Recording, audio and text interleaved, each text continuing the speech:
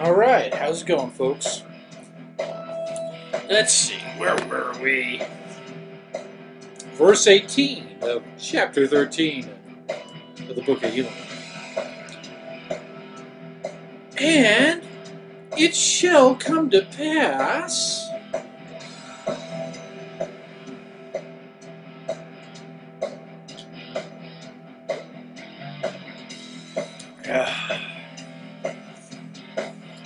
saith the Lord of hosts,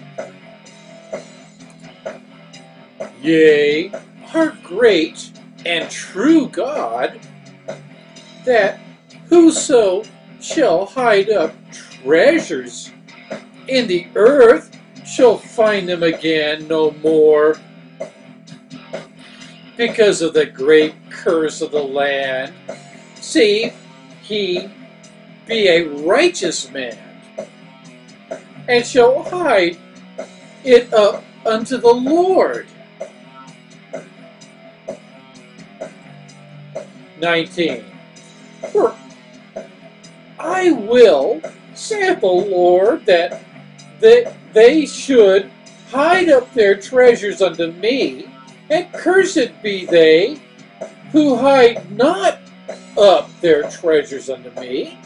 For none hideth up their treasures unto me, save it be the righteous. And he that hideth not up his treasures unto me, cursed is he, and also the treasure, and none shall redeem it because of the curse of the land. 20. And the day shall come that they shall hide up their treasures, because they have set their hearts upon riches. And because they have set their hearts upon their riches, I will hide up their treasures when they shall flee before their enemies, because they will not hide them up unto me.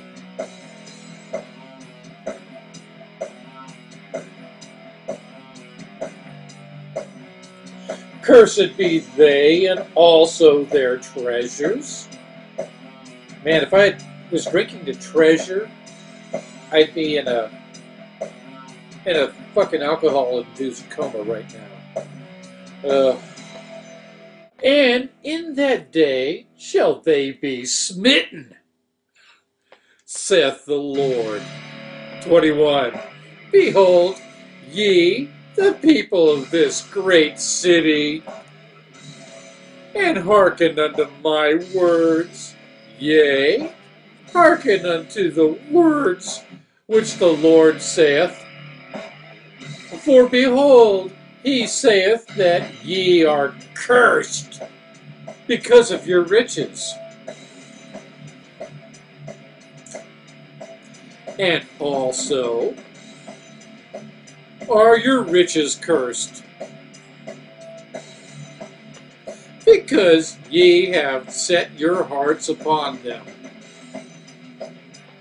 and have not hearkened unto the words of him who gave them unto you. 22. Ye do not remember the Lord your God in the things with which he hath blessed you, but ye do always remember your riches, not to thank the Lord your God for them. Yea, your hearts are not drawn out unto the Lord, but they do swell with great pride unto boasting, and unto great swelling, envying, strifes, malice, persecutions, and murders, and all manner of iniquities. 23. For this cause hath the Lord God caused that a curse should come upon the land, and also upon your riches. And this because of your iniquities. 24. Yea, woe unto this people, because of this time which has arrived, that ye do cast out the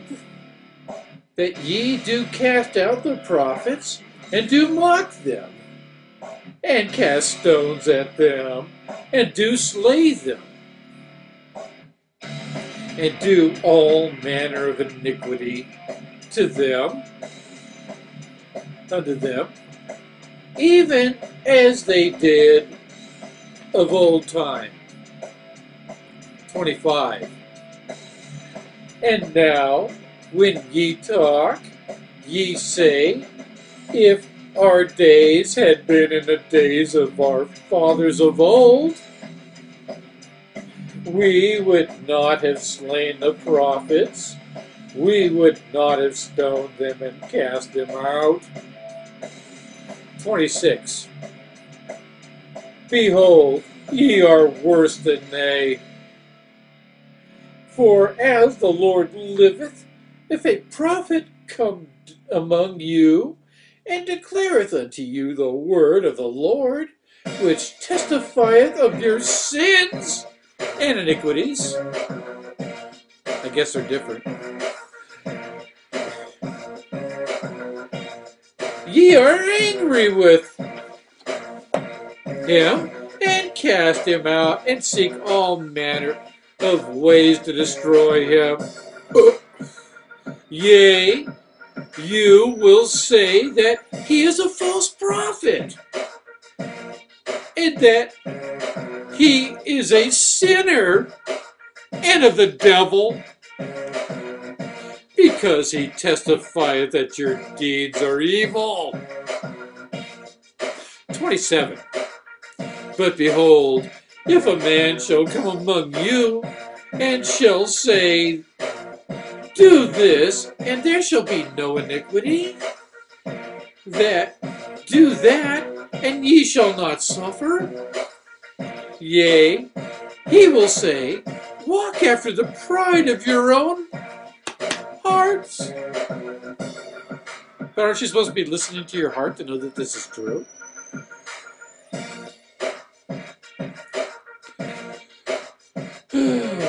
Yea, walk after the pride of your eyes, and do whatsoever your heart desireth.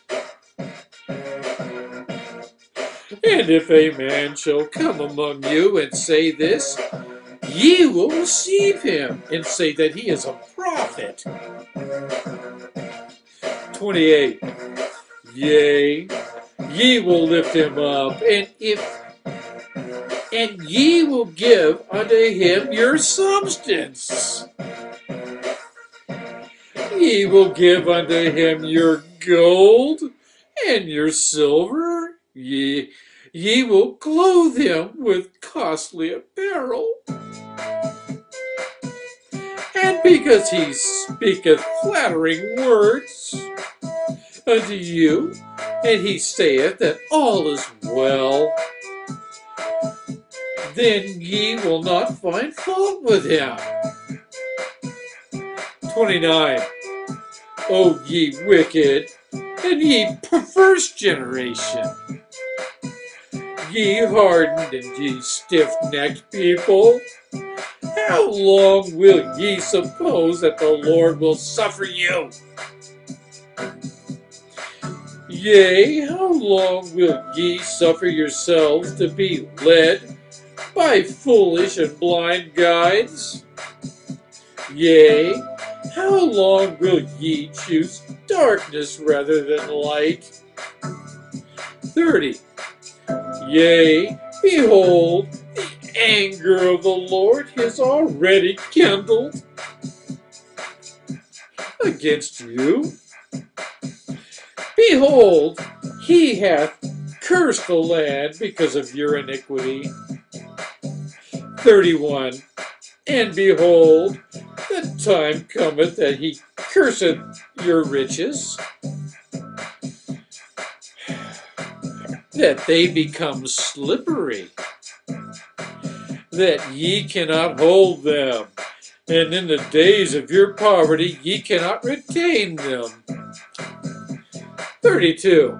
And in the days of your poverty ye shall cry unto the Lord, and in vain shall ye cry.